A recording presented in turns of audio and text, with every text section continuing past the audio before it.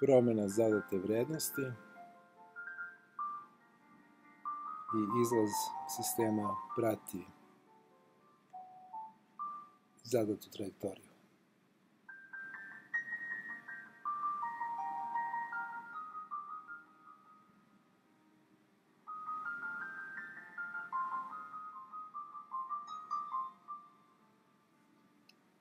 Promjena zadate vrednosti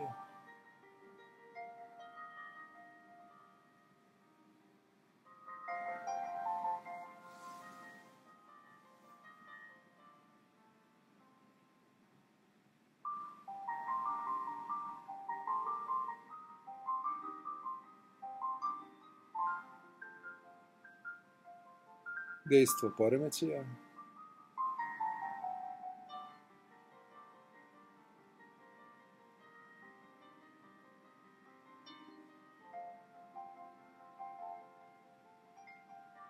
opet dejstvo poremećaja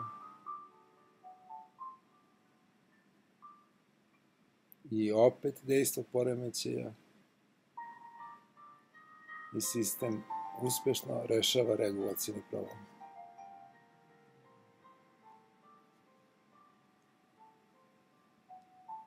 Promjena zadate vrednosti i sistem prati zadatu trajektoriju.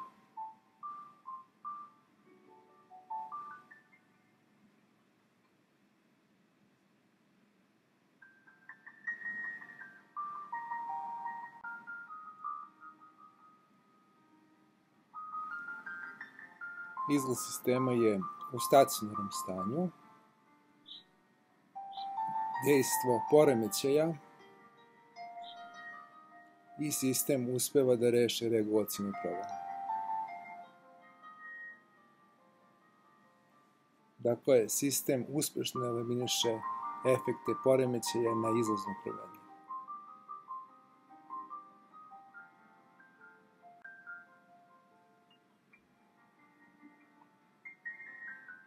Takođe, dejstvo poremećaja